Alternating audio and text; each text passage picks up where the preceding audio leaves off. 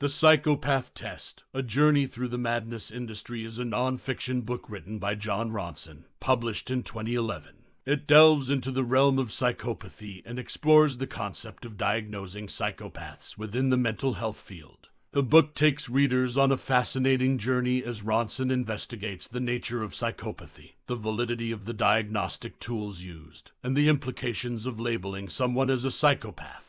Ronson begins by recounting his chance encounter with a mysterious package, a book that contains a chapter written by a diagnosed psychopath. Intrigued by this encounter, he sets out to understand what makes a person a psychopath, and whether psychopathy is a legitimate mental disorder. He delves into the work of influential psychologist Dr. Robert Hare, who developed the Hare Psychopathy Checklist Revised, a widely used diagnostic tool. To better comprehend psychopathy, Ronson interviews a range of individuals, from diagnosed psychopaths to psychiatrists, researchers, and those working in the criminal justice system. He visits Broadmoor, a high-security psychiatric hospital in England, where he meets Tony, an inmate who claims to be faking his psychopathy diagnosis. Ronson explores the notion of masking psychopathic traits and questions the accuracy of diagnosing someone solely based on observable behaviors. In his quest for knowledge, Ronson also meets influential figures like Al Dunlap, a former CEO known for his ruthless business practices, and Toto Constant, a Haitian warlord accused of committing atrocities. These encounters blur the line between psychopathy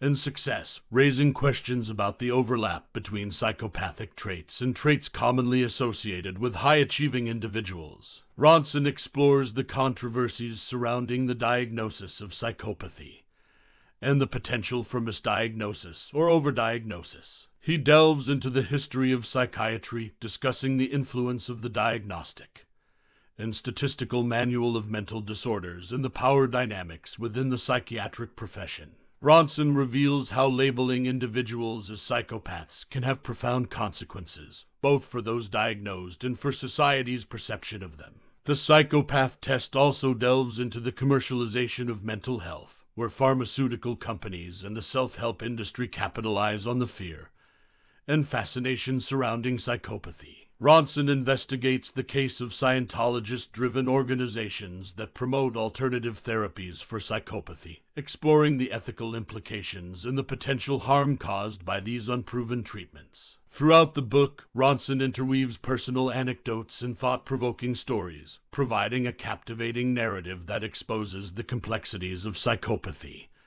and challenges commonly held beliefs. He navigates the fine line between empathy and fascination, highlighting the human tendency to label and categorize others, especially those we perceive as other or different. In conclusion, The Psychopath Test is a meticulously researched and engaging exploration of psychopathy, mental health diagnosis, and the industry that surrounds it. Ronson's investigative journey offers readers a deep understanding of psychopathy's nuances, the controversy surrounding its diagnosis, and the profound implications of labeling individuals as psychopaths. The book encourages readers to question societal perceptions, confront their own biases, and challenge the inherent subjectivity in diagnosing complex mental disorders.